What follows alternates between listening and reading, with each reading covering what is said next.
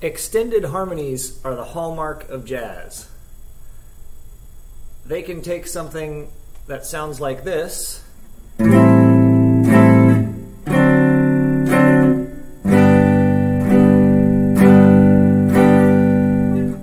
make it sound more colorful, like maybe this.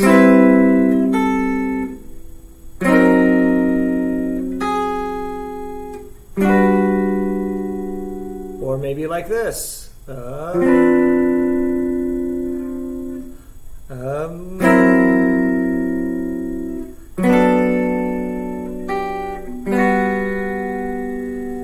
you can hear that we're adding complexity to the harmony of the chords.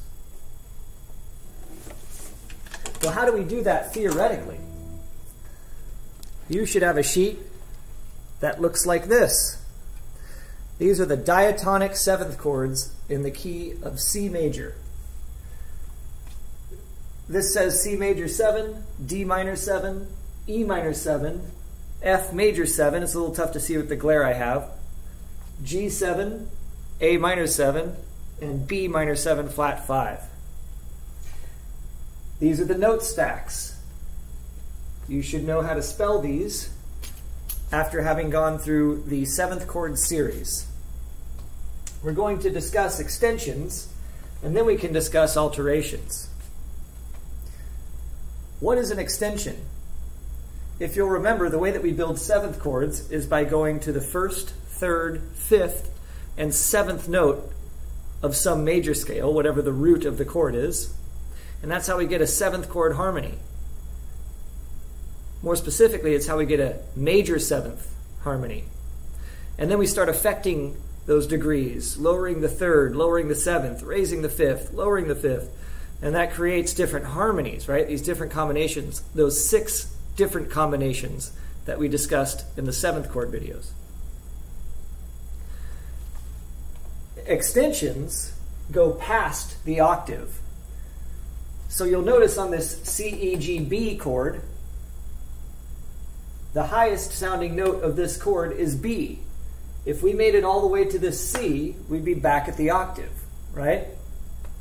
But if we keep going up using tertiary harmony, tertian harmony, if we keep going up using that harmony of thirds, the next note that we would put in here would be a D. Oh, I better use a different color for that. I want to make these extensions stand out. Okay, I don't know if that looks different on your video actually. And then if we kept going, we'd have an F. And we keep going, we have an A. Now if you look at what we have here, we have 1, 2, 3, 4, 5, 6, 7 notes. How many notes are there in the major scale? If you said 7, you're absolutely right. This chord has every note in the major scale, but because it's arranged in that harmony of thirds, it sounds like a chord. So we're literally just playing all of the notes in the C major scale. Okay? If we come to the D and do the same thing, adding on thirds all the way up.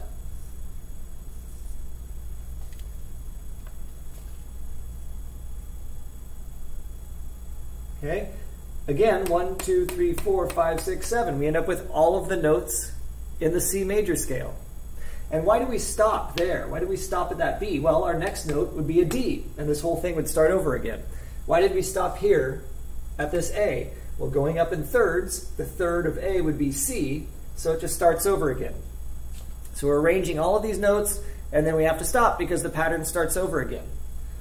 Okay, so go ahead and stack up all of these, and then we'll analyze what's there.